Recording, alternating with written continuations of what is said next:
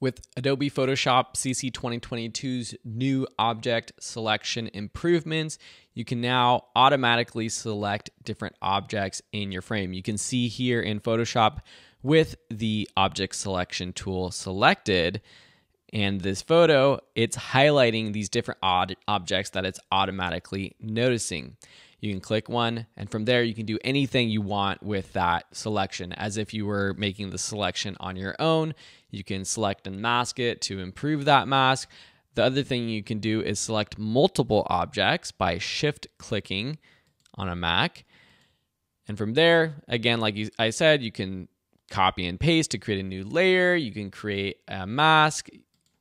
You can choose the select and mask feature to improve that selection, feather it, contrast, all those things that are known by now by most people who make selections in Premiere Pro. So what makes this tool awesome? Well, it's just a better way, easier way, next level way to select objects in an image and have it automatically done so. A lot of this is automatically seen, and you got to make sure that the object finder option is selected. If you don't have an object that you want selected automatically appearing, which you can see all of them by holding down the N key on your keyboard, you can just click and drag over that object. You can see that it did a decent job, not perfect with this little flower. Let's try this one right here. That one did a better job. Or if you want, that was the rectangle mode, you could change it to lasso mode. Let's try this. I'm not using a pen, I'm just using my mouse, but let's see. Yep, that did a better job.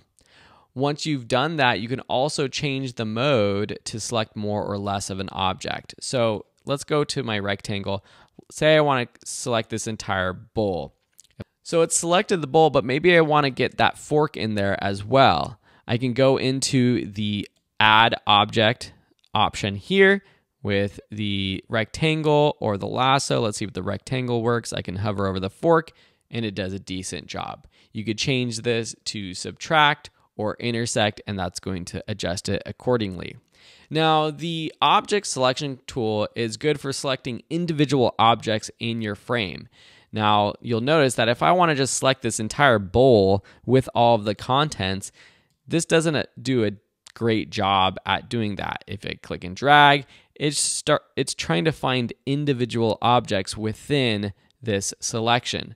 So that's where you might want to just take your quick selection tool from there and just select everything. Now, the quick selection tool from the beginning might be a better tool to use if you're just selecting this bowl with all of the contents inside, but the object selection tool is just that, to select individual objects.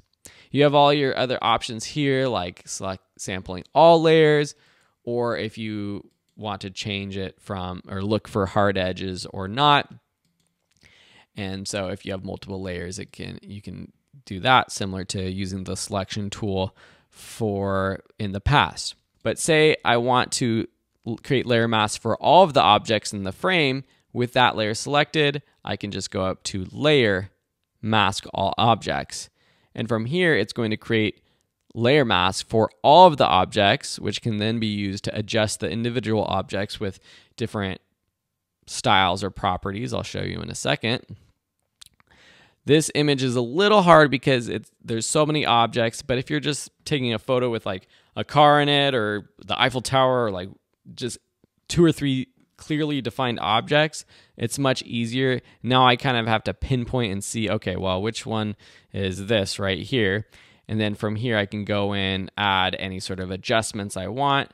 And here I'm adjusting that individual object of my photo. So practically, there's lots of different reasons why you would use this object selection tool, but technically, how you use it is pretty simple. Object selection tool, hover over the object, click it to select it, shift click to select multiple objects, and then go from there. Cheers, and I hope you enjoyed this Photoshop CC 2022 update tutorial. Check out my other tutorials for more updates from Adobe.